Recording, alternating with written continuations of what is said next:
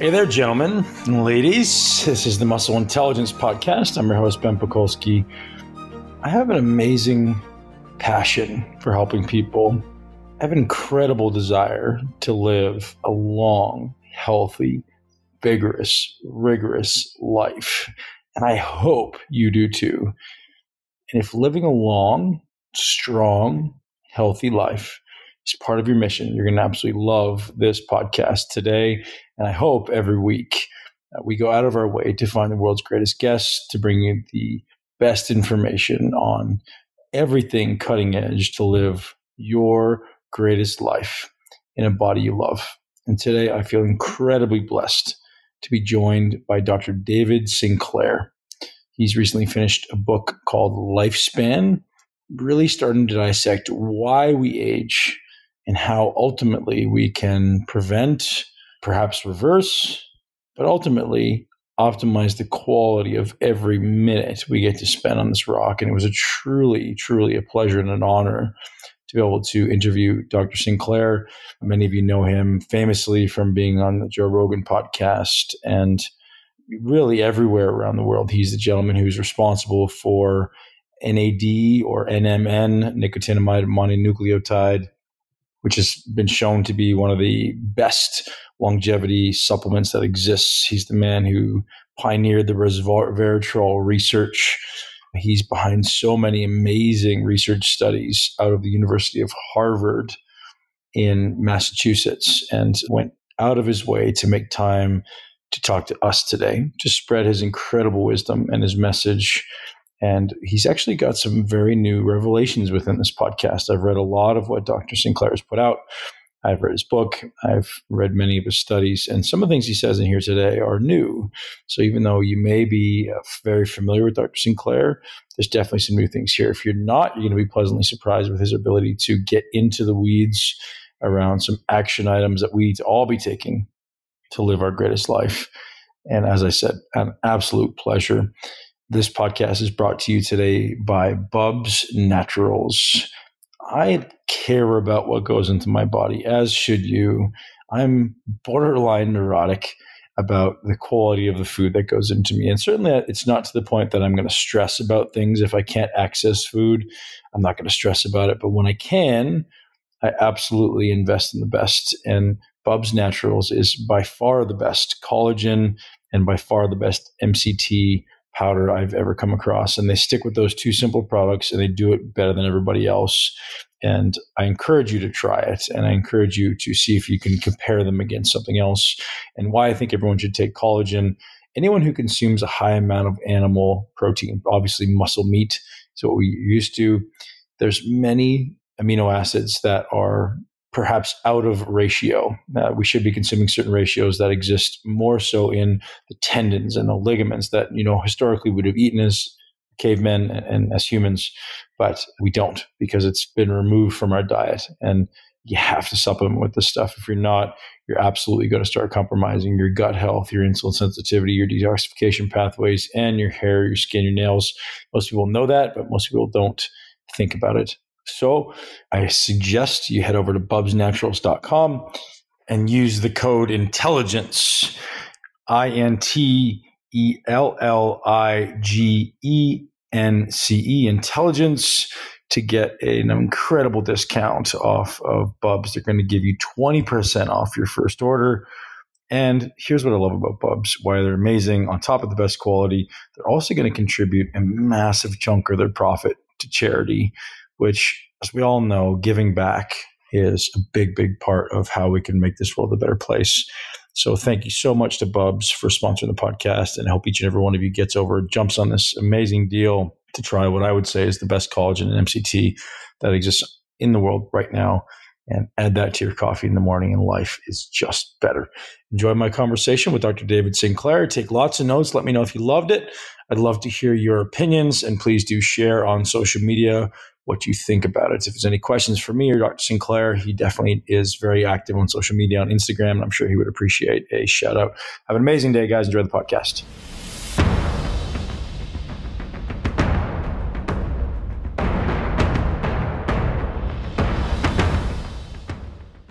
So as we just continue our conversation, just talking about this reptilian brain always kind of having the need to be satisfied, there's some thought around this reality that the world is designed that way. You know, the TVs are designed to keep you in fear. The way societies are built, it's designed to keep you in fear. So you have this unconscious need to mute the fear, you know, ultimately driving consumerism, right? If we're always in fear and anxiety and stress, your body's always going to give you these primal urges to, you know, feed, relax, overcome anxiety, maybe to take medications, not certainly be motivated to do anything productive for yourself.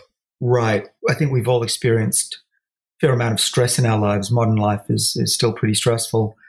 My reaction to it is like a lot of people. I don't like to go to the gym when I'm totally stressed out, but I like to sit down, watch a movie, completely veg out, and eat snacks because it makes me feel better. I try not to because those urges are, you know, great in the short run, but very bad for us in the long run. And consumerism, whether it's buying goods and, you know, putting them in your basement or your wardrobe, if you like, buying excess clothes, it's also important to realize that food is just as much consumerism, and big multinational companies, they're all about making sure that you cannot stop eating once you start. And, you know, the perfect mix of fat and salt and acidity triggers that reptilian brain. We love to eat it. We love to also relax and sit down rather than getting on a treadmill. I'm sitting in a comfy chair a few feet away from the treadmill that's in my gym next door. And yeah, it's much easier to sit around, watch movies, eat sweet and salty popcorn. But that's what's killing us, because our bodies physically get just as lazy. So we have these inbuilt survival networks in our body. Some of the genes that control these networks we refer to as longevity genes, for the simple reason that if you turn them on, animals in the lab typically live longer. But these genes don't get turned on unless they're freaked out, unless they're needed. And what turns them on is not popcorn and it's not movies. It's getting out of the chair. It's being hungry, experiencing adversity, because they've evolved to keep us alive when times are getting tough. But our lives these days are very rarely tough. So they just they sit around and conserve energy. Yeah, I often say we're probably the weakest version of the human species that's ever lived. And I mean, just nothing in our life is challenging. It's designed that way, right? Everything's meant to make life easier, which is wonderful on one end. And the other end is your brain's always going to choose that, especially when it's in fear and anxiety and depression, and your body's craving that comfort.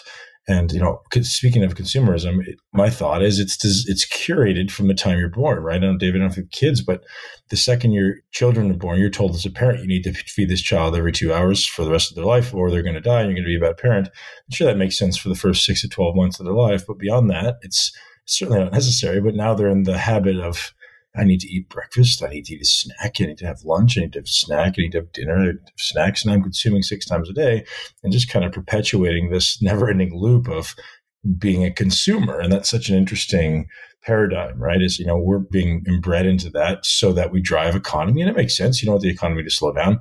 But at the same time, it's certainly not helping anybody live a healthy, virile life. And, you know, the other end of that is the exercise piece. And there's been some really, really interesting data put forward lately about kind of the evolutionary advantage of people who would exercise. You know, after 6 weeks, it's been suggested your brain would change for long term and receive much more joy and fulfillment and ultimately happiness from exercise, because there's this whole neurochemical cascade we're very familiar with. Well, obviously the endorphins and anandamide being secreted that allows you to love exercise. And you understand how that would be rewarded evolutionarily, right? Someone who moves and walks and runs evolutionarily should be rewarded to procreate and live longer.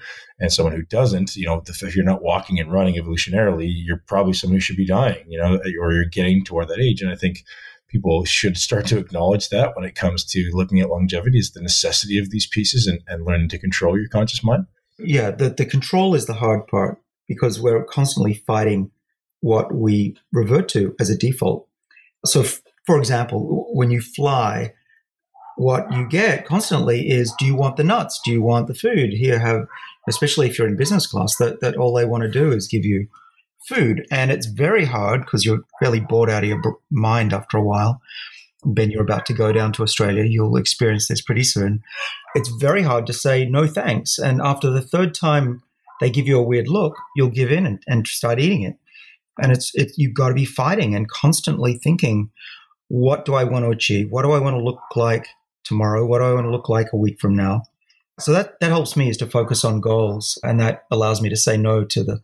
Maybe the simplest way in that case, David, is, one thing I do for myself is I create rules, right? I don't eat. It's like saying I don't drink alcohol or I don't smoke. And it's so much easier when you have these concrete rules with yourself. And you say like, yeah, I don't eat on airplanes, or I don't eat airplane food, or I don't eat low quality food, right? If you set this standard of I only eat organic foods, well, I guess you either bring in your food or you're not eating on an airplane. Like, listen, I'm not perfect. Sometimes there's a time where I'll grab the bag of almonds on the airplane, but most often it's this desire to say, I only consume the highest quality foods. And if you do that, it's much easier for you're not really playing with willpower at that point. It's just who you are and what you do. And that comes down to the identity piece.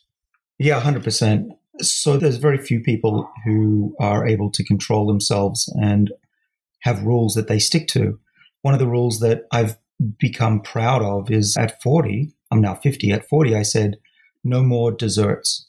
And I'd say that to people and they look at me like, are you crazy? How can your life be worth living if you don't eat desserts? Now, it doesn't mean that I never taste anything sweet. Occasionally I steal a little taste of dessert, and that's all I need. I don't like the feeling of having huge amounts of sugar in my body anyway. And actually getting back to what you said earlier, Ben, which was about exercise, allowing you to get used to it and eventually feeling pleasure from it. The same is actually true for not eating 3 meals a day. I've increasingly reduced the amount of food that I'm eating, but also the frequency. I've always avoided breakfast as much as I could. I don't like it. But similarly with lunch, I try to eat late or nothing at all. The first time you do that, your brain goes crazy. It's, I have to eat lunch. I'm going to be hungry. I can feel it. My stomach is churning. I can't think. But if you do it for a couple of weeks, I found you actually prefer it. And so you can get used to really anything. I feel a lot healthier and better and focused on my current diet than I used to. That's awesome. And I totally agree, right? Your brain and your body become so effective and efficient when you learn to not eat.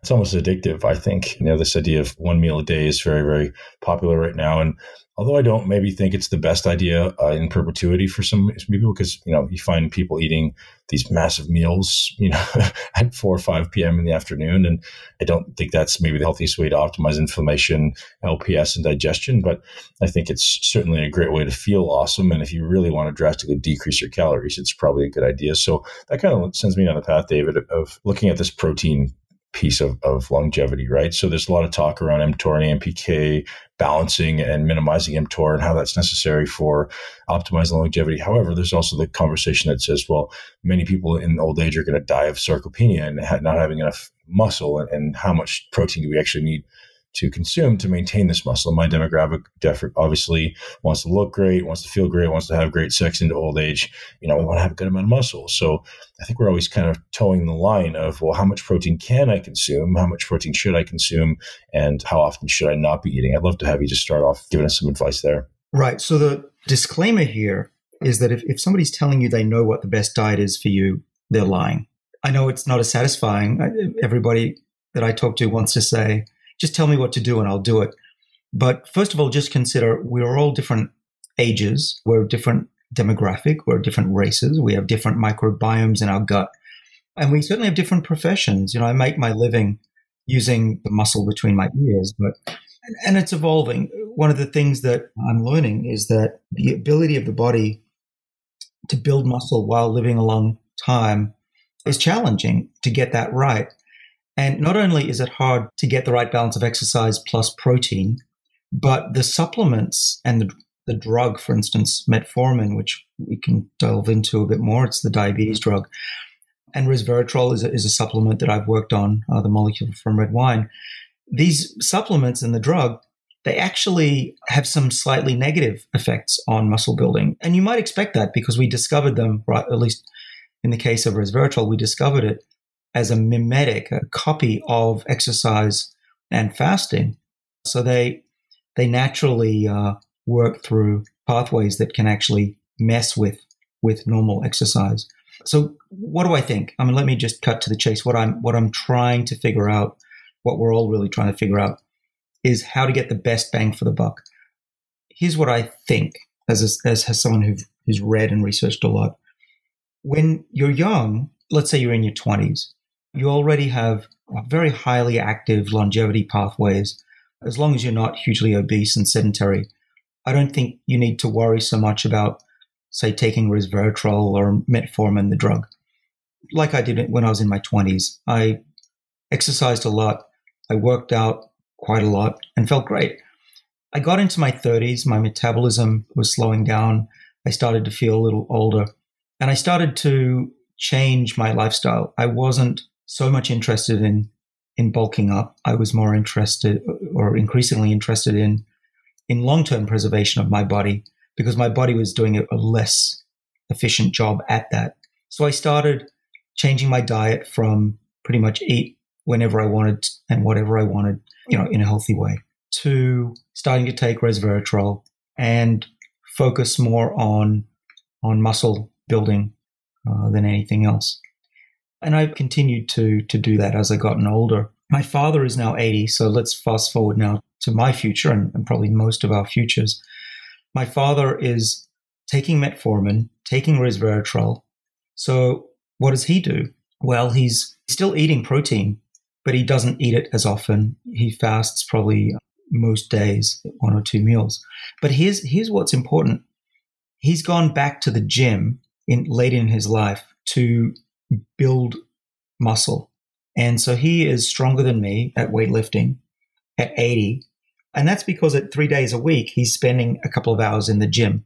So lesson 1 is, depending on the time of your life, your age, and how you feel, you can change it, right? I think younger is not as important to worry about longevity, but the older you get, the more you have to start thinking about these things, fasting, supplementing. But to offset all of that, you don't want to lose your muscle, like you said, Ben. And so you can actually compensate, like my father has, by working out quite a lot to preserve and actually build muscle mass. He's got pretty big muscles for an 80-year-old. He also stretches a lot. He does Pilates. And so he recently fell over at the gym when we were working out together. It was on a slippery floor after working out. I think a typical 80-year-old, that would have been the end of them. He broke his wrist. He banged his head. Instead, what happened was he recovered pretty quickly. He didn't even realize his arm was broken till a couple of weeks later when he had an x-ray. And his grip strength is so good, he's at least twice as strong as people his age typically are, that they didn't even bother doing surgery or putting a plate in. So that's the second point, which is you absolutely have to maintain flexibility and muscle and bone strength the older you get. Now, the third thing, this is where it gets complicated. Let's say you're my age, you're 50, okay? You're starting to worry about longevity severely, but you don't want to lose too much muscle mass. I'm losing right now probably, as an average male, a few % per year of muscle mass. That's horrific, right? That by the time I reach 80, I could be done for. It's probably not helped by me taking metformin and resveratrol, which, as I mentioned earlier, seem to counteract muscle growth. So what do I do? Okay, I'm not recommending anything, but what I'm trying to achieve is muscle and longevity. So what do? I go to the gym at least once a week. I try to go 3 times a week if I can. On the days that I'm working out, I don't take metformin and I try to avoid resveratrol. On the days that I'm not working out, I'm fasting and I'm taking supplements. And so the bottom line is, I think the best way to optimize the body is to alternate. We know that the body gets used to things, but it likes the shock of new things, temperature, being hungry, being fed. And so I think it's also going to turn out to be the case that you want to alternate between doing exercise and then on off days doing these other things. Now, it's an issue if you want to be a professional bodybuilder or look great for the opposite sex and you want to work out every day. There, I think you shouldn't worry anyway, because the effects of these molecules that I take is really quite low and the muscles are just as strong. As far as the number of levers we have, all these different kind of 7 variables of aging, where does mTOR fall in your belief in the necessity of optimizing longevity. So obviously we have all these different pathways like fasting. We have, like you said, cold exposure and, looking at the sirtuins, et cetera. Would mTOR be one of the biggest levers in your eyes with respect to longevity? So should my audience be very, very concerned with overconsumption of protein? Is it that big of a concern, or is it maybe one of the lesser influences on ultimate mortality? It's a well-recognized fact that in experiments in animals, decreasing mTOR activity, which means having a lesser intake of protein or taking the drug rapamycin, greatly extends lifespan. In fact, it's the most robust way to extend lifespan besides intermittent feeding and caloric restriction. So scientifically, mTOR is king. It's central to longevity, but it's not the only way to longevity. And it's not clear whether you need to consistently have it inhibited, right? I've just said that switching things up still can work. So what am I saying here? I think that if you're totally a carnivore, I hate to say it, and I know some people will get angry because they really believe in meat, but I haven't seen any evidence in animals or in human populations around the planet that meat eating extends lifespan. If anything, it's got some negativity. But in the short run, it's certainly helpful. There's no argument that it's going to help you build muscle, repair tissue, this kind of thing. So it's a yin yang. You don't get anything for free, right? And so what I would say is what I do, which is I do eat meat. I like to eat meat. I eat meat when I'm building muscle. So if I've just worked out or I'm going to work out or my muscles are particularly sore, I'm fine eating meat. But when I'm not in those states, I will do my best to only eat a plant-based diet if possible. And so that way my body is getting the benefits of both, actually. The other thing that I mentioned is that it's not the only way to longevity. There's a whole network, a survival network, this longevity network of genes that mTOR is part of. And the other pillars of this network are AMP kinase, which will be activated by that drug metformin, and then the sirtuins, which we've worked on for over 20 years. And they all talk to each other. So it turns out if you activate the sirtuins, and you can do that many ways in the lab, turn on the gene, give them resveratrol or some other types of activators, you'll also be turning on AMP kinase, and you'll be inhibiting mTOR. And so it is possible, I think, to be able to get the benefits of mTOR inhibition even when you're eating a meat-containing diet. Very interesting. Now, there's something, just to kind of acknowledge that what you're doing makes a lot of sense, right? Evolutionarily, when would you have eaten meat? Well, probably when you had finished a hunt, right? It wouldn't have been every day. It would have been after some maybe potentially vigorous activity, and you would have consumed a great amount of meat, and then you may not have meat for 3 or 4 days again, right? And then in between, you would have been your diet would have been consisting of plants. Makes a lot of sense. So I'd love to get into this dynamic between AMPK, sirtuins, and mTOR, because I don't think it's very well understood. And I know you're doing an incredible job of explaining how this works and how these things work. And I think, first of all, maybe explaining what sirtuins are, because I don't know that all my audience would know what those things are. Most people would have heard of AMPK and mTOR. I'm sure I rambled about that at some point with myself or one of the guests. But I also obviously love for you to describe those as well, because, again, having a great understanding of those is always a useful skill or tool in the tool belt. Yeah. Well, let's just get mTOR and AMP kinase off the table, or get beyond that. So mTOR, for those of you who don't know, is a protein complex. It's a sensor in the body, in every cell, that senses how much protein in the form of amino acids in the body. And the signal there, it needs to exist, because if you have a lot of protein, the body can use that to build up more tissue. If you don't have enough amino acids, your body would rather conserve them and not build up more tissue. So it's this sensor of input of protein. AMP kinase, similar concept. It's, instead of sensing amino acids, it's sensing how much energy your body has available. AMP kinase will be activated by hunger. It'll be activated by low chemical energy in the body in the form of ATP. ATP is the chemical that our bodies use to pass energy around the body, basically our battery packs. So those two things are very important. They're sensing what we eat and how much energy we have available. The third part these sirtuins are super interesting. Okay, so sirtuins, they sense amino acids, they sense energy. And the way they do that is there's a molecule that they absolutely need to work, and it's called NAD. That's the short form of nicotinamide adenine dinucleotide. And NAD's levels go up with exercise, they go up with hunger, but they're also high when you're young. And we think over time we lose that NAD abundance for reasons we don't fully understand. Part of it seems to be that our bodies don't make as much, but also degrades the NAD for reasons that are really unclear and don't actually make a lot of sense. So NAD is, what is NAD? You might remember it from high school biology, but promptly forgot about it because it's such a boring molecule typically in class. NAD is used by the body for reactions. It's what's used by mitochondria to make more energy. About 500 enzymes in the body use NAD. NAD is actually existing in our bodies just to carry hydrogen around and donate it to other chemicals. It's not a very exciting molecule on its own.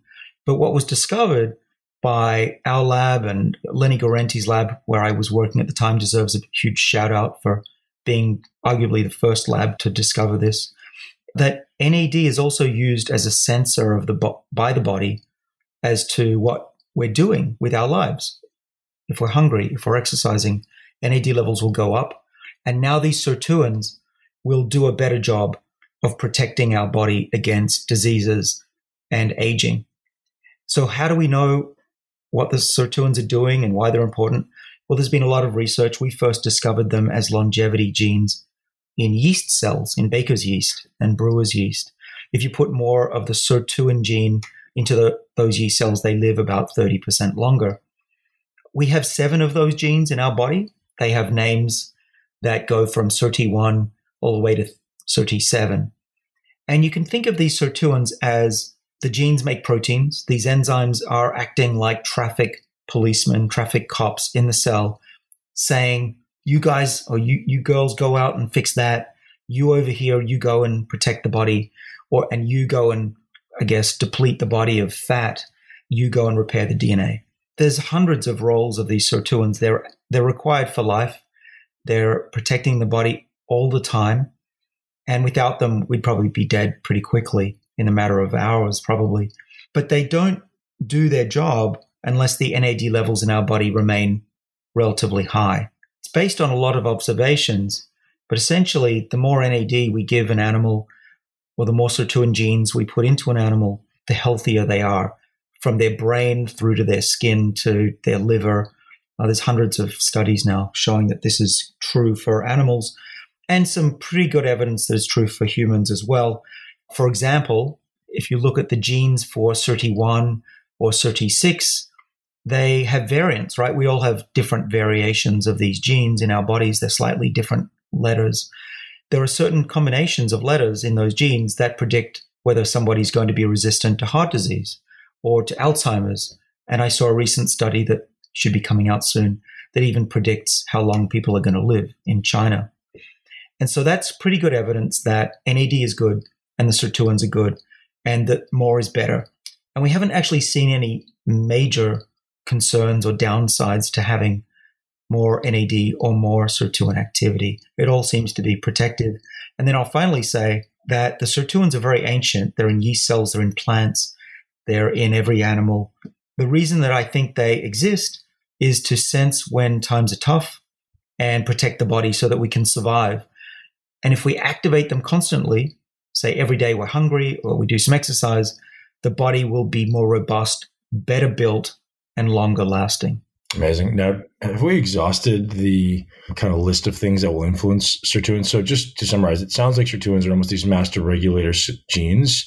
And then we ultimately have these influences, whether it be environmental or dietary, that can impact the activation, I guess, and the proliferation or transcription maybe of the sirtuin genes. Has the list been exhausted? Has everyone done a lot of research in the realm of what are the best practices? So, I mean, you've mentioned a couple, time-restricted feeding, exercise, cold and heat exposure. Are those the primary ones that we know as far as exhaustive ways to impact sirtuins, I guess NAD as well? Or is there still a lot more research being done in that area? Well, those are the main ones.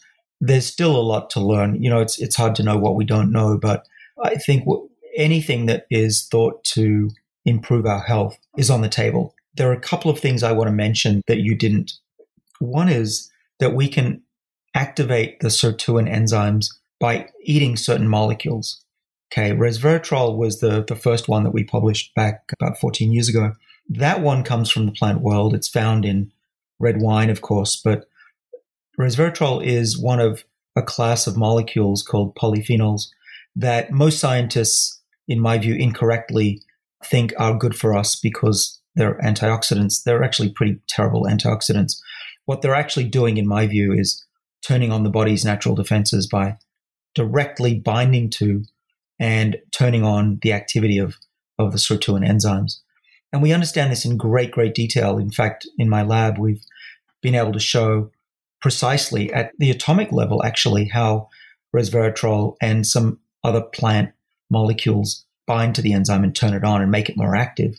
When we first discovered it, by the way, it was considered ludicrous. Most people couldn't believe that a plant molecule could activate an enzyme, certainly not the type of enzyme we're talking about here. And there was a lot of skepticism. Now that debate is completely over. Anyone who says resveratrol is controversial hasn't been reading the scientific literature lately. So what does that mean?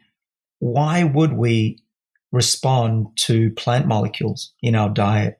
It turns out that, I guess it's still a hypothesis, but what I think is going on is that we are sensing our food supply as to whether it's abundant or it's going to run out. And that makes a lot of sense, right? Because we didn't always have a brain. We didn't know that our food supply might run out. What we needed to do was to sense the chemicals in the food that we're consuming. And when plants are at risk of dying, let's say that they're running out of water, or they've just been exposed to a lot of light, or have a fungal attack, or an insect is eating it, or it's been damaged by, an elephant, they actually will make these polyphenols in much more abundance in an effort, I think, to survive, because they need to turn on their own sirtuins. So plants have sirtuins as well. But we, I think, have evolved to sense that stress in our food supply. Now, there's one other thing that's really interesting. It's just been reported in a scientific paper that came out about 3 weeks ago that there's a molecule that works just like resveratrol. In fact, works identically to activate SIRT1 by binding to it and making it more active. And the molecule is called oleic acid. It's a monounsaturated fatty acid, or a MUFA. It may ring a bell. It is the fatty acid that you can find in foods that are already known to be healthy, such as avocados and olive oil. But what's also curious, in fact, I think it's fascinating, is that when we're hungry, we all know we break down our fat, our white adipose tissue. One of the main products of that are these fatty acids, oleic acid, for example. So here's what I think is going on, that we have a few ways to sense when times are tough. And the sirtuins have evolved to sense that. One is they're measuring NAD levels. And NAD, as I mentioned, is the fuel for these enzymes to protect us. That's one. The second is that when we're hungry, the sirtuins can tell because the oleic acid that's coming out of our fat is turning it on. It says, okay, times are tough, we're hungry, let's protect the body. And the third way is if we're eating stressed out plants that are likely to be dying in the future, those polyphenols are hitting exactly the same signal as our degrading fat would do. To me, it explains, A, why certain foods are good for us. Red wine and olive oil, no coincidence that these have been figured out by others are healthy for us, and why fasting is good for us as well. So there's my summary of what the sirtuins are all about and why they're good to know about. So incredibly useful. Thank you, David. Now, there's been some, be back and forth. I know you kind of mentioned this a little bit. There's been some back and forth as to whether or not resveratrol is actually the anti-aging longevity molecule that maybe was originally thought when it came out.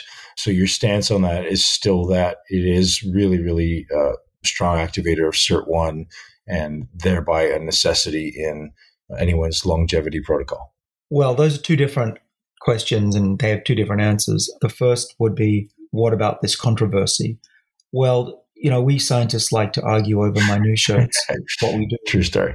Yeah, and what we published in a Nature paper 2003 was that resveratrol, when added to the SIRT1 enzyme in a test tube, will activate its activity, turn on its activity. And that was great. We showed that resveratrol given to yeast and worms and flies and mice protected them from aging and protected them from a bad Western diet. And in fact, those organisms were, as far as we could tell, mimicking fasting and caloric restriction. But what happened in 2010 was that a couple of companies, Amgen and scientists at Pfizer, came out with a couple of papers that said that that's wrong, that if you add resveratrol to the enzyme in a test tube, it doesn't activate. That was a tough time, 3 years of trying to figure out what's going on. Why is it questioned? Why did they say it was wrong? Basically, they said it works in only some circumstances. And if it only works under some circumstances in the test tube, then it cannot be true. Whereas my stance was the mere fact that it works under any circumstances is pretty amazing. And let's try to figure out why it doesn't always work depending on the conditions. And maybe that's telling us what is happening in the body. And what we discovered was a couple of things, and this is now well rested in the scientific literature, that the reason it doesn't work in every case is that the enzyme doesn't just willy-nilly go and work on every protein in the cell. It actually has a signature that it's looking for. So there are proteins in our body that are important for health and longevity. One is called FOXO. Another one is called PGC1 alpha. They have a particular signature that the enzyme is looking for. And the scientists at these companies didn't realize that the enzyme is a lot smarter than they gave it credit for. And it really wasn't working because they were giving it the wrong protein to act on. The other thing we did was we were able to actually show how it works. We could change just one amino acid in the enzyme, and now resveratrol didn't work anymore. And that was because that amino acid in the protein was at the elbow, and then now the protein couldn't give itself a hug, and that's required for it to be active. And now we actually have a mouse that lacks that one amino acid in the enzyme, and that's the only difference between it and its brothers and sisters. And now when we give that mouse or those mice, the mutant mice, resveratrol and a high-fat diet, they don't live longer, whereas the ones that are normal do, which is a remarkable finding, right? That you can change one amino acid in one protein amongst the 25,000 that they produce. And that's enough to block the effect of a plant molecule that you give to an animal. So that's a long-winded answer to say, I'll stand behind my science any day. I'm very confident about that. I'm usually a very humble guy, but when you start questioning my science about resveratrol that I've worked on my whole life, I'll definitely stand up for it. Well, good. And the flip side of that is good that people are challenging it too, right? I mean, I'm sure as a scientist, you want people to say, hey, what did you think about this, right? Poking holes in the argument just so then you're forced to almost substantiate it and know that it's solid or something you can throw away. Yeah, I mean, I think anybody looking from the outside would say it was a good thing. And in the arc of science and the arc of my life, sure, it was a good thing. But when this happens to you and you can't get grant funding and people don't come to work with you anymore, it's distressing, right? And you take it personally. And I can tell you, I said a few swear words back then. But in the long run, of course it's better. We were forced to do experiments that we normally would have never done. I would never have made these mutant mice if I hadn't been forced to. On the other hand, I could have been doing something maybe even more productive. But still, you're right that it is important in science for people to feel free to question conclusions. And in fact, as I wrote in my book, that we should assume that all science is wrong and that it'll eventually be overturned. Even Newton and Einstein, many of their theories were overturned too. So we shouldn't take it so personally. But what was a little bit galling about it for me was that we had a lot of evidence in my lab internally that said we were right, So if I was wrong, that's fine. It's not such a crime to be wrong as a scientist. We did our best. But I had a lot of belief that we were right. And then for about 3 years, I had to go around with my head hung low because everyone was looking at me like, oh, there's the scientist that got it wrong. Whereas deep down, I knew most likely we were right. So, this is not a psychiatrist session, but I thought it'd be interesting for people to hear what it's like to be a scientist on the world stage and how it feels when you get challenged. Yeah, absolutely. And I get the idea of trying to raise money and funding, and that's a challenging world, right? Like everyone's out there fighting for the same small pool of money, and your previous data and previous research and publishing is going to determine whether or not you get it. So it's awesome to hear and see you having overcome that. So moving along, coming back to this molecule metformin, I think most people want to understand how it works. And now there's been data that comes out that says, oh, you shouldn't do it. It's going to be potentially causing cancer, maybe. Where is your current belief with respect to metformin? Is it just exactly as you said? You don't obviously need it in youth, and depending on your health in mid-age, you may or may not need it. And as you get older, it may be something that has a better lever for you to pull. Yes. So just to finish on resveratrol, I think that taking resveratrol in high doses doesn't seem to be harmful. And it's also, in animals at least, it's anti-cancer. There's no evidence that I'm aware of in hundreds of studies in animals and in people that it's actually bad for you at reasonable doses. So I take every morning a teaspoonful. So that's not a mega dose. I wouldn't say go take 10 grams. That could damage your kidneys, so be careful. But in low doses over a long time. So what's that? And maybe with a glass.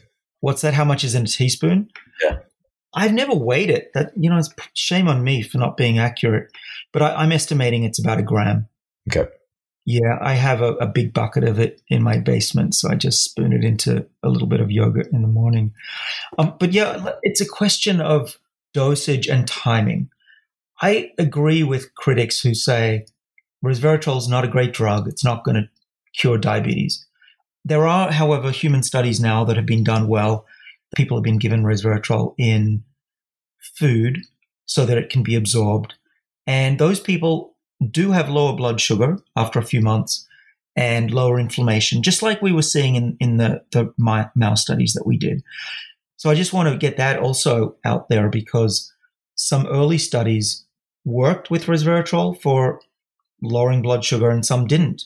But I think looking at the data, my view is that if you just take resveratrol on an empty stomach with a glass of water, it's not likely to get into the body. We know that's true in mice. It seems to be true in people, and that might explain why sometimes it works really well and sometimes it doesn't in humans. But shall we go to metformin now? Yeah, let's do it.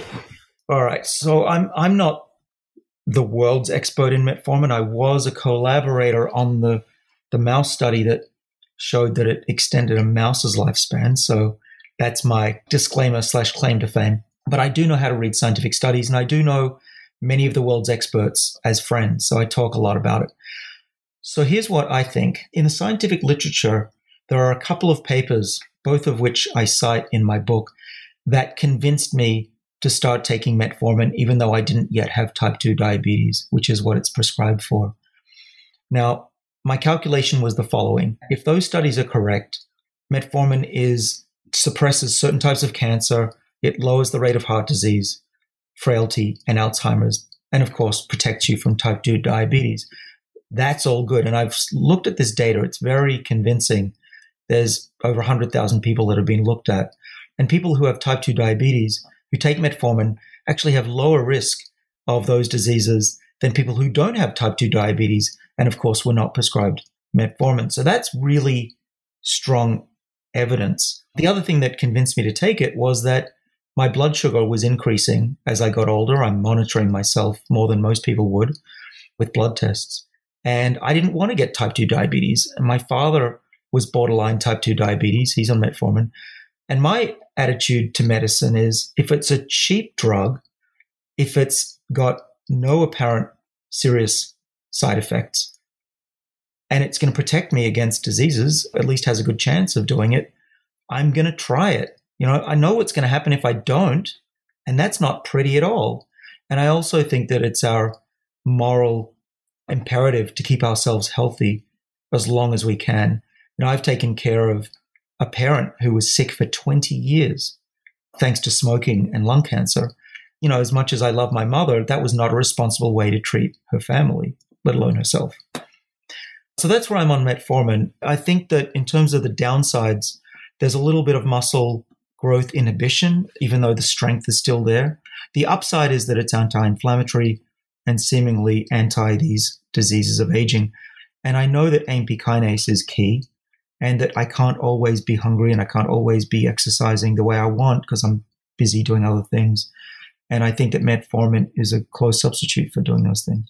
I did an experiment where I took it for 30 days in the morning and saw actually a pretty significant decrease in my performance. And then I took it for 30 days before bed and didn't see the same decrease in performance. Any thoughts there as far as timing and dosage?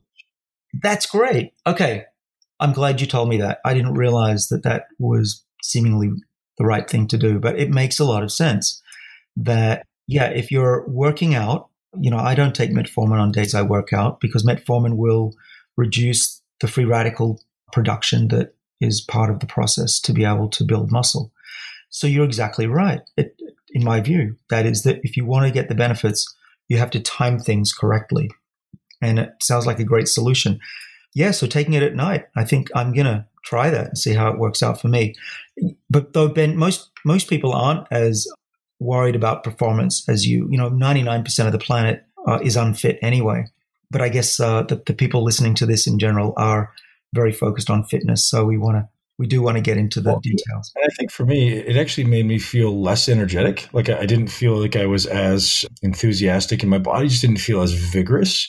So like that even took away from the likelihood of me wanting to work out, right? When I wake up in the morning and I feel vital and I'm full of energy and vigor, like I want to go to the gym. My testosterone is flowing and I feel enthusiastic about it. And that felt like it almost, taking me from a 9 to a 7 kind of thing as far as my perceived desire to go and actually do something strenuous. And I think that's a big deal. Like if the overall sense of malaise, if we take that away from somebody and give them some vigor in their life, maybe they'll feel more enthusiastic about sex and walking and running and exercise. And I think that even that little lever may be a useful thought.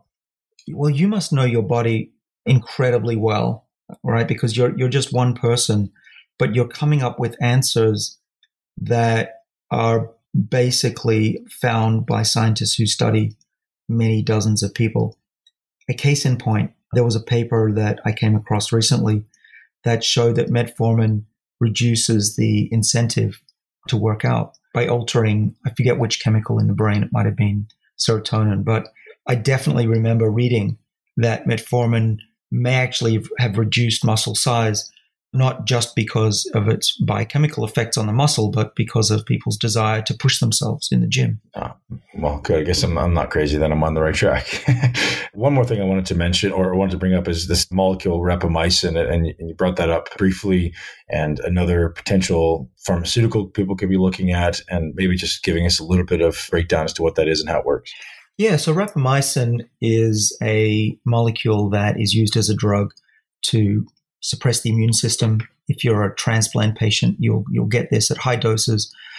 A high dose would be over 10 milligrams. Now, the thought is that if you take a low dose, and you don't take it every day, a low dose being, for example, 1 milligram, 2 milligrams, maybe even 3 milligrams, that you won't have the suppression of your immune system, but you'll have the benefit. And we mentioned mTOR earlier, right? So rapamycin will mimic low amino acids and inhibit mTOR. And rapamycin has worked in many animal studies to increase lifespan, and in dogs it looks like it improves the heart function as well. Well, why don't I take rapamycin? Well, there are a couple of reasons. I'll tell you honestly.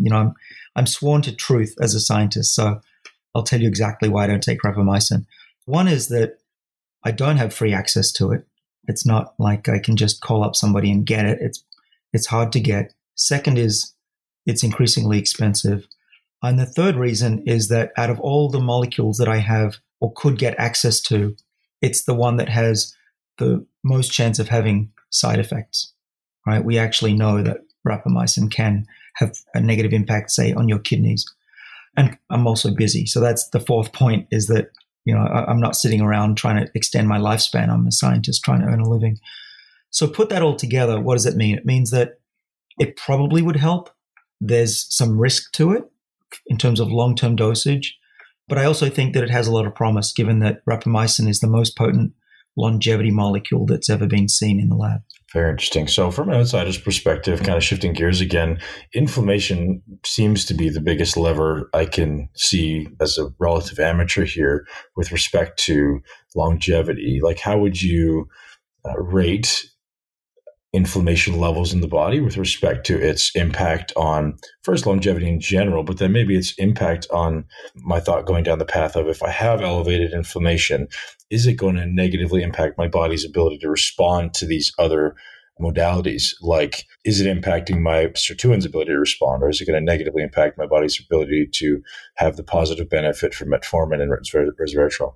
Yeah, well, there are two things that we need to separate. One is your immune activity, and the other is inflammation, chronic inflammation. You want the first one. You want to be able to resist viruses, the flu, infections. But you do not want a hyperactive, constantly alert immune system. We call that inflammaging. And that is really bad. If you want to measure or figure out roughly how long you're going to live, just look at how much interferon, TNF alpha is in your bloodstream. And if it's continuously high, either you're very old or you're getting older really quickly. And I'll give you an example of why it's bad to have chronic inflammation, besides the obvious, which is your body just doesn't respond well to all sorts of insults. The best example I can give is that if you induce inflammation in a cell, what we've discovered is that it actually depletes the cell of NAD. And you'll all recall that you need NAD for your sirtuins to protect the body.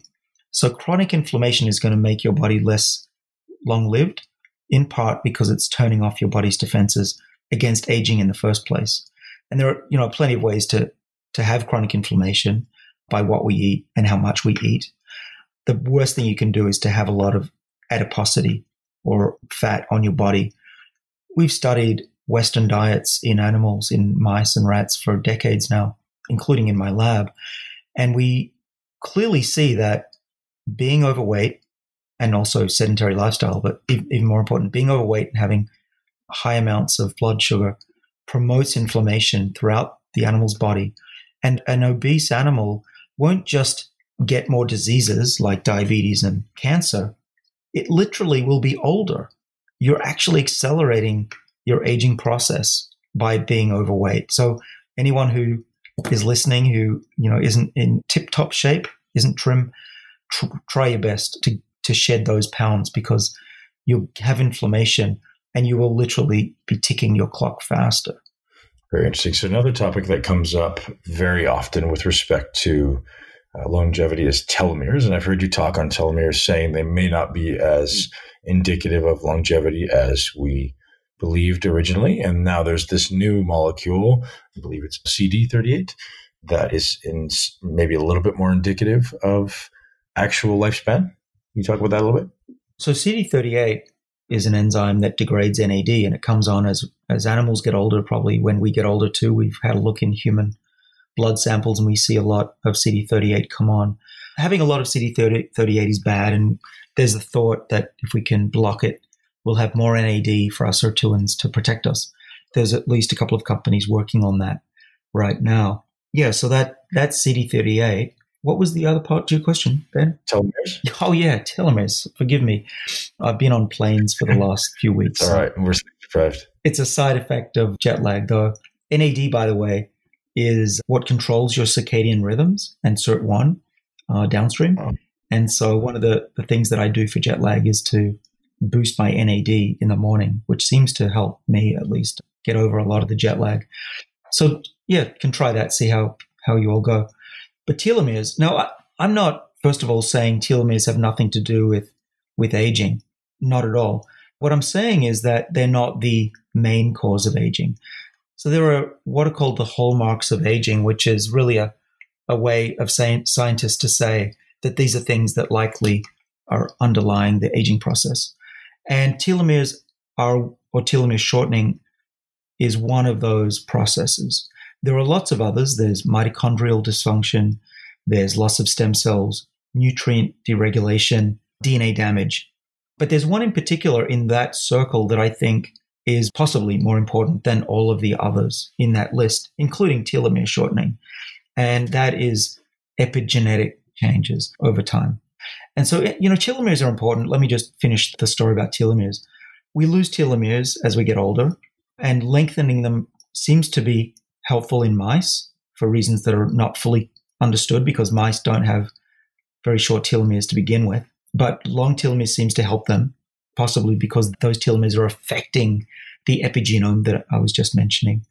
So often I'm asked, should people take telomere or telomerase activators, so it's molecules that would turn on telomerase and extend telomeres? So I don't know the answer to that, and I certainly don't recommend molecules to take as a PhD. But I think that the concern about the harm that you could do to your body by having long telomeres is less evident.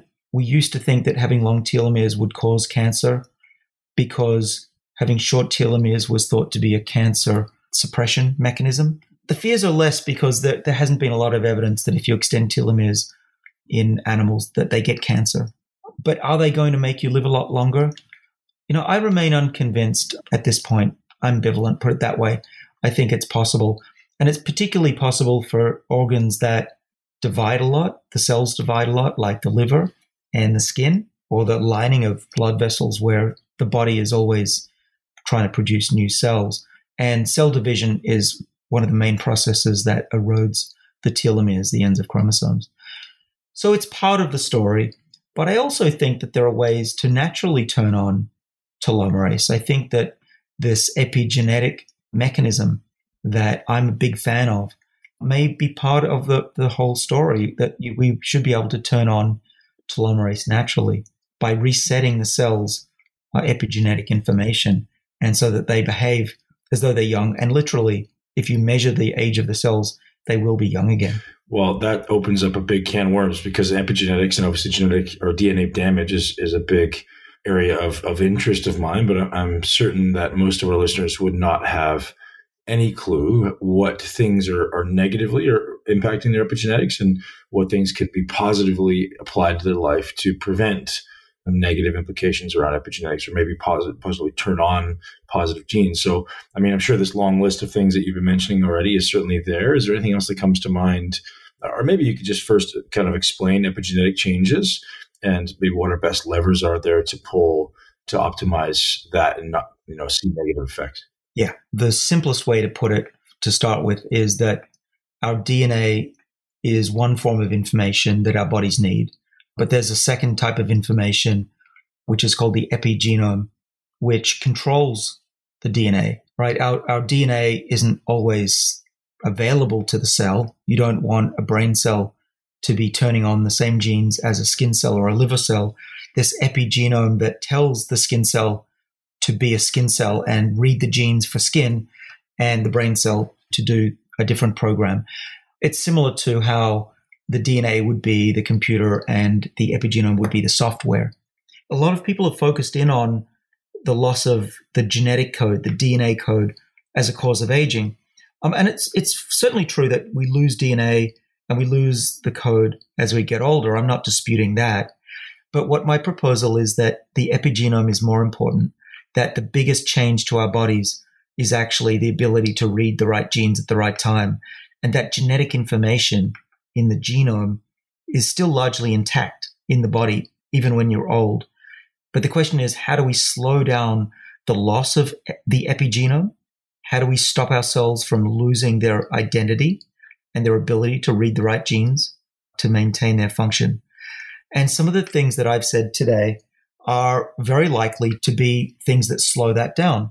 Now, the sirtuins are really central to that. At least 3 of them are in the nucleus, protecting the DNA from this process, the loss of epigenetic information.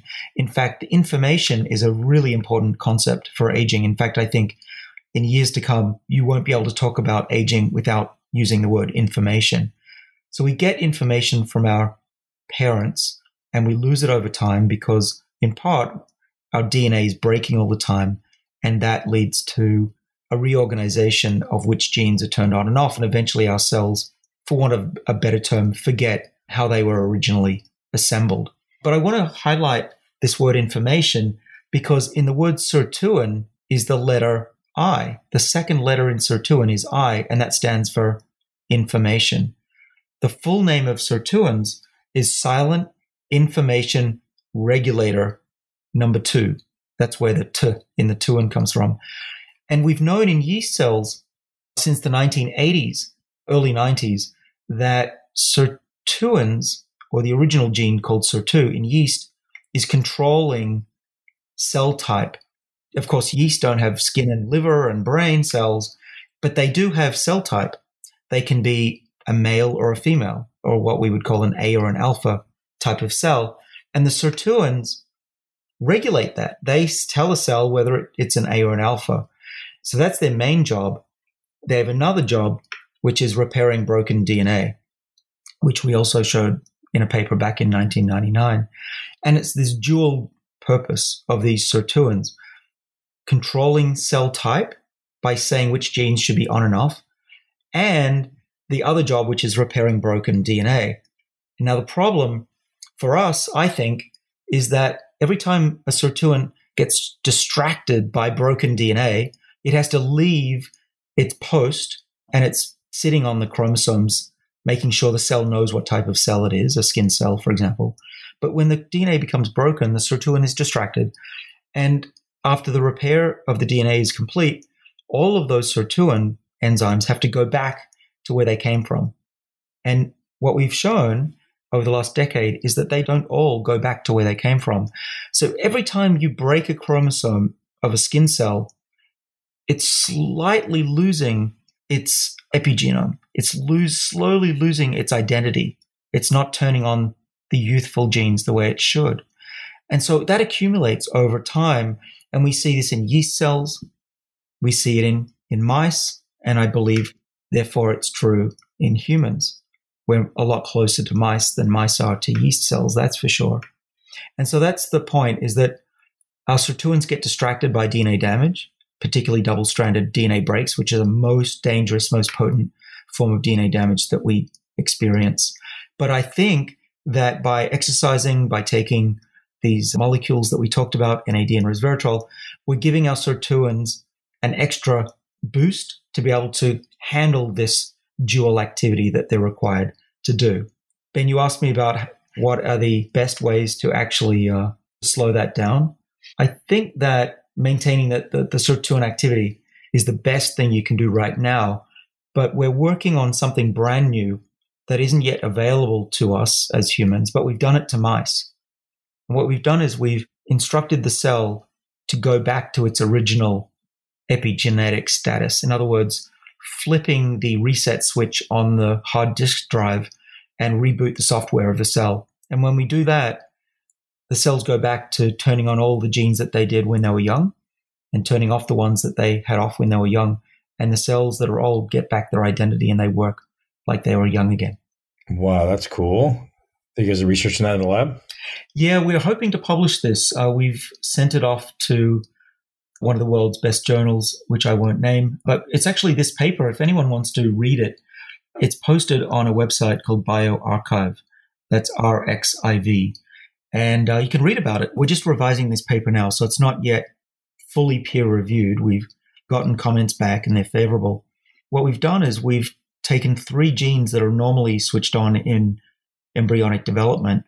They're called Yamanaka factors. And those 3 genes, which are called for short O, S, and K, somehow they flick the switch and the cells turn their clock back. And the cells don't just act young. When we read how old they are, and we know how to do that now, we can read their epigenome, they are literally young again. And the upshot of that is that we can actually treat an old mouse. And in the case of this paper that I'm talking about, we reset the eyeballs, and those old blind mice now can see like they were young again. Wow, super interesting. So one thing you said there was, looking at this anti-aging and information synergy, I guess, or the necessity to have it in the conversation. So the first thing that my mind goes to, and this could be completely wrong, but I'd love for you to clarify, is protein folding, right? It is there's been a lot of talk around the misfolding of proteins as it relates to cellular regeneration, cellular health. And then my brain thinks of structured water. So is that correct? Like when I think of, this misfolded proteins and DNA damage, are we heading down the right path? Is that the right thought? And have you guys looked at any implications of structured water around the cell, or is that just something that's not even on the level of impacting how the cells actually function? So structured water isn't in the field. It's not talked about. We haven't studied it. The opposite is true for protein misfolding. Protein misfolding is clearly a driver of aging. It's one of those hallmarks that I was talking about. It's up there with telomere shortening and mitochondrial dysfunction. And fasting, especially long periods of fasting, will chew up misfolded proteins that will accumulate as we get older, giving rise to aging as well as diseases like Alzheimer's. But if I'm to add anything new to the conversation about that, it's this, that we tend to think that Alzheimer's and the accumulation of these problems in our cells, like misfolded proteins, is a one-way street. I'm increasingly of the belief that if we can activate our cells in the right way, and if we can turn back the clock the way I just described, then a lot of these processes, these hallmarks of aging that we once thought were impossible to reverse, are actually quite reversible. I'll give you just an example. If we took an Alzheimer's patient, if we somehow had a way of now making the brain of that patient 20 years old again. Now, we can't do this today, but, as I said, we're getting at least a proof of concept that it could be doable. Is that person going to still have Alzheimer's disease? I would argue no, that the reason that it gets these diseases is because it's not youthful anymore, and that the process of losing epigenetic information, the process of losing the software in our body, makes us more susceptible to these hallmarks of aging. But much of it is more reversible than we once thought. And that's also why I think it gives me hope that by being hungry occasionally and maintaining exercise is able to not just delay aspects of aging, but actually reverse some of them as well. Brilliant. And I think you're certainly on the right track. That may be the most interesting thing I've heard in the space of longevity ever, is because if we are going to reverse aging or ultimately optimize the ability to not age, it has to come, in my eyes, from a genetic level, right? The genetic level. I mean, there has to be some type of reset to these genes. And that just makes the most sense with this path that you're on right now. Yeah. Well, I'll tell you that I've been very, very lucky to end up in my career, something that I love doing. I've been very lucky to make discoveries that, have turned out to be followed and I guess, part of the foundation of a whole field. That's, good timing and a hell of a lot of work. But what I'm particularly thrilled about is that this discovery that you can flick the reset switch of an old cell, and even something as complicated as an old eyeball, is something I didn't even dream of when I was a kid. That's science fiction kind of stuff. And so I've already surpassed what I was hoping to achieve in my lifetime. And I wake up every day thinking, not just am I lucky, but I'm in this position now of great responsibility to be able to get the science right and hopefully be part of a team that can get the technology to people as well. Wonderful. So the one thing that I want to kind of wrap up is you spoke about this DNA breaks. What are the main causes that are preventable or avoidable? Yeah, that's the right question. So it's unavoidable for the most part. A lot of DNA breaks are occurring in our bodies. There's at least 1 trillion throughout our body every day. That's the bad news. Even if we lived at the bottom of the ocean in a lead box, we'd still have DNA breaks. But there are things you can do to minimize DNA breaks. Now, the first thing is make sure that your body is super primed for DNA repair. And I'm very much of the belief that our bodies know what they're doing.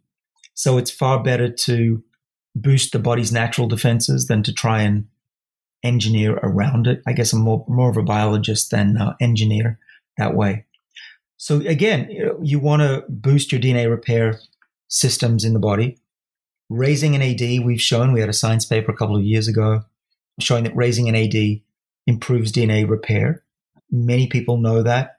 And there are a couple of key protein families. There are the PARP proteins called PARP. Yep, you probably have heard of those. So PARP1, you definitely want to keep active. It's a DNA repair protein. And then the SIRT1s again, SIRT1 and SIRT6 are the key DNA repair proteins as well. So keep your NAD levels high. That's one way. How do you avoid DNA breaks? Well, you cannot have a lot of X-rays. X-rays will definitely break your chromosomes. I wouldn't refuse an X-ray if it was for a medical reason. But in my view, some X-rays are unnecessary. I think every time I go to the dentist, it seems like they want to give me another X-ray. I tend to say only do it if it's really, really necessary. That's one. Don't get a lot of CT scans unless it's for a medical reason. CT scans will also damage your DNA and break it. And there are other things you can do. So there are chemicals in our world that we're eating and breathing that will lead to DNA breaks. Plastics, if you microwave them, there are a whole bunch of chemicals that get released. There are nitroso compounds, which are in cigarettes. They're in yellow dye of certain types. Inkjet printer, the yellow, is a potent DNA damaging agent. So these are the things to avoid as well. People ask me about cell phones. I think it's fine. I haven't seen any issue with those. The body scanners that are at the airport. Yeah, I was going to mention that one. Now, I get a little bit silly when it comes to those scanners. I think scientifically, there's not a lot of reason to worry at this point. But let me qualify that statement. Those scanners used to cause DNA breaks. They've been replaced by ones that are very weak millimeter scan machines. But there was a point when those scanners were presumably slightly accelerating our aging. That's my view. Today, I think that there's much less of a worry. But in an abundance of caution, just in case, I try to avoid going through those scanners. I get, in the US, there's TSA pre, so I try to get that every time and not go through the scanners and get a pat down if I feel like I can be bothered. Now, there's no proof, but here's the caveat that it's never been tested. When people talk about DNA damage, they're worried about cancer. And of course, those scanners have been tested for their ability to mutate cells and cause cancer. But nobody's thinking the way that we've talked about today, that the epigenome is also potentially affected by radiation. No one's ever put a mouse in a scanner to see what would happen. The closest that has come to that is research that we've done in my lab, where we've cut the DNA for a few weeks of a young mouse, let the DNA heal, and what we see is an acceleration of the aging clock, and those mice get older by 50%, and they get diseases much quicker, and they go gray, and they lose their hair and all that kind of stuff. Now, of course, the scanners aren't trashing the chromosome, but it does give me pause for thought, which is that maybe just a little bit of DNA damage is still going to have long-lasting consequences, especially if you fly as much as the two of us do. Right, that's what I was going to say. Even just being in the air, I'm sure, is also another consideration as far as oxidative stress and radiation. Right. Well, I like to take my NAD boosting molecule while I'm flying just to make sure that my DNA repair systems are super active during that. So the interesting anecdote I'll tell you is I refused to go through the scanner one time, and the guy that was there, he's not a scientist, but he said, "Oh, don't worry, it's only as much radiation as you'll get in the air." And my thought was, why would I want to double my exposure? Totally. Right? Yeah. Is there anything else you do that's kind of a daily practice as far? I mean, if you're traveling, have you experimented with the molecular hydrogen? Anything else to kind of mitigate these free radical or radiation exposures? Well, mostly it's the usual things I do daily, which is not eat a lot, so my body is hungry in the flight if I can help it. I take the NAD booster. Other than that, no, it's making sure I'm hydrated. And then when I land, I'll take another boost of the NAD booster to reset my clock. But no, other than that, I mean, do you have any suggestions for air travel, how to make it more pleasant. Yeah, molecular hydrogen would be one that's been suggested to have a really great benefit. I know the whole biohacking community's dived into it. And there's a guy named Tyler LeBaron who now lives in Japan, who's a researcher specific to hydrogen, saying it's one of the best ways to mitigate the oxidative stress. So the only question that I had remaining, obviously, I could sit and steal your time for many hours, but I highly suggest the audience go out and get the book because obviously we can't download your brain in 60 minutes. The only question I had was there's been some people expressing that maybe NAD isn't ideal for people who are younger. And it kind of goes in line with what you're saying is like, hey, if you're younger, you already have these maybe abundant NAD systems, or is it your belief that it's beneficial for anyone at any age? There's always details. Let's go through it very briefly. So first of all, thanks for mentioning my book. It reminds me to say that if you buy the book and you go to page 303, there's a cheat sheet. Of course, the audiobook is not listed by pages, but all that information is in there if you want to just jump to the chase and not read about the interesting science or the stories behind what we're doing, or you don't care about why it works. Just tell me what to do. That's page 303. But yes, essentially the things that I do, that I list, have been personalized over the many years that I've been doing this, trying things out, measuring things. I do biomonitoring on a daily basis. Blood pressure, I'm looking at my pulse, I'm looking at my blood readouts on a semi-regular basis, and I can see what's working with me at least and what isn't. And so that's where I've come up with the page 303 list of things. The book also talks about tricks of what to do if you're after certain goals. So intermittent fasting, what are the various types? SIRT1 activating molecules, various types. NAD boosters, various types. Let's just drill down to when and where to take NAD. Okay, that's a good place to go back to. NAD is probably high enough in a young person that it's not necessarily important to boost. That's an easy answer, but there's always a detail that's missing. The detail is that we gave young mice NMN, which is the immediate precursor to NAD. And we didn't see any effect. Okay, great. Everything's consistent. But then we exercised those mice. And guess what?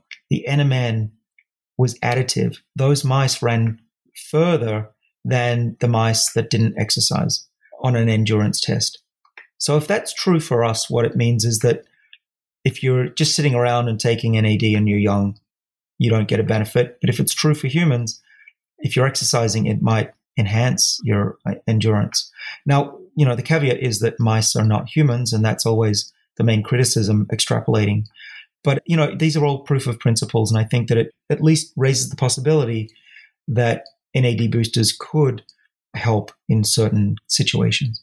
Absolutely fantastic. Dr. Sinclair, I can't tell you how grateful I am for your time, and maybe even more importantly, for your commitment to helping us demystify this vast space and continue to be a pioneer in the space. And you've got a fan of me. I've read your book, and I look forward to everything that you put out. And I'll definitely check out the BioArchive site that you suggested, and I'll link to the show notes. Is there anything else you'd like to send out to our listeners, or anything where you'd like to send them to learn more from you?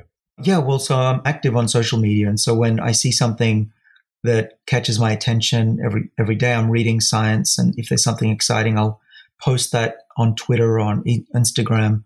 You can find me on Twitter at David A. Sinclair. Instagram is David Sinclair, PhD. I'm also the usual LinkedIn and other sites, Facebook as well. One thing that our listeners may not know is that I have a newsletter that I write every month or so, and listeners can sign up for that. The place to sign up is called lifespanbook.com. So my book is called Lifespan, so that's pretty easy to remember. And, I talk about topics that people tell me they want to hear about. What does my father do? What do I recommend? What about reprogramming? How soon will that be around for us to do? So that's the way I keep in touch and update what's in my book. There'd be an interesting thing to add to that. I think every parent out there, David, is very concerned of like, hey, what are the best practices I could maybe have my children do? And not from a perspective of longevity, but maybe from a perspective of resilience or anti-fragility, and like making sure they're super healthy now so their body becomes more resilient from a young age and better adapted to not be subjected to all of these massive stresses as we get older. Obviously, we want to create resilience in our kids. And if you create a stronger foundation, then you send them into the world with maybe a better skill set and a better tool belt. And I think that would be an interesting thing. Just if you have any thoughts, I'm like, hey, here's the best practices. And I'm sure it would be all simple stuff, but I think sometimes parents need to hear it. And if we're ultimately going to change the direction of the human species, it starts with the youth. So I'd love to have you contribute something like that. And I'll definitely be a subscriber of that newsletter. Right. I will write about it. Let me say what's on the tip of my tongue that I'm going to write about. It's a hot topic about trying to make sure your kids are healthy. What most parents don't appreciate is that the lifestyle of their kids and what they're exposed to when they're very young, even in the womb, will dictate their future health. And that's because the epigenome, the software, is written during those times, and it will be with your children for the rest of their lives. And so there are really interesting studies that say what a mother eats during pregnancy, for example, avocados full of this special fatty acid that activates SIRT1, that is thought to improve the health of your child for the long term. Similarly, if you're obese, it actually does negatively impact your children if you're pregnant at the time. And no question, if your child is obese during childhood, it will set them up for long-term health problems. And I'll tell you a really quick story that there's a disease called TTD, which is a type of premature aging. And there was nothing you could do for these kids. They lose their hair, they can barely sit up. And one scientist rebelled and said, why don't we try caloric restriction? Why don't we not feed them all the time? Because that's what the doctors were recommending. Feed, feed, feed. That's the way to keep kids healthy. Instead, he was allowed to restrict their food quite severely, right? So the kids are still quite hungry because the parents were desperate. No parent wants their kid to be hungry, right? But that they had no other alternative. Those kids started sitting up. They started responding. I've seen videos of this. It's, I wouldn't say miraculous, but that's a good word to describe it. We don't ever consider allowing our kids to be hungry because we're basically told that that's criminal. But I'm more and more of the belief that we're slowly killing our kids and setting them up for a disease-filled life by always keeping them fed. Yeah, and also making them consumers, right? They think now the solution to all your stress and your problems and those internal pains that you get is, well, I need to consume something. And that's just driving more of this materialism. And if you've never felt hungry in your life, it's going to be a shock when it comes about. So, but it's hard. I'm a parent of 3, and I have 2 girls that are thin. In one case, though, too thin. So it's really hard. And then in the case of our 3rd child, they overeat. And it's the same household, same snacks in the cupboard, and it just manifests itself very differently in these individuals. And one recipe, one solution isn't going to work for the other child. It's a challenge. It's easy to say. It's another thing to do. Yeah, I think that would be a hugely valuable addition to your newsletter because most parents at least I believe most parents have the best interest of their offspring in mind and want their child to be optimized and flourish. And some little things I know, like as you're saying, as simple as a little bit of caloric restriction, maybe once a week, could vastly improve the resilience of their epigenetic expression. So any of those little tips like that, I know a lot of your audience would be really, really grateful for, as would I. Sure. Yeah. Well, let me say one thing. It's not just what you eat, it's when you eat. I'm not saying to make your kids go hungrier, but I'm saying that this old idea that you need 3 square meals a day plus snacks has to be thrown out the window. Thank you. I appreciate that so much, David. Thank you so much for your time. It's been an absolute honor and a privilege. Ben, it's been great to be on. Thanks for having me.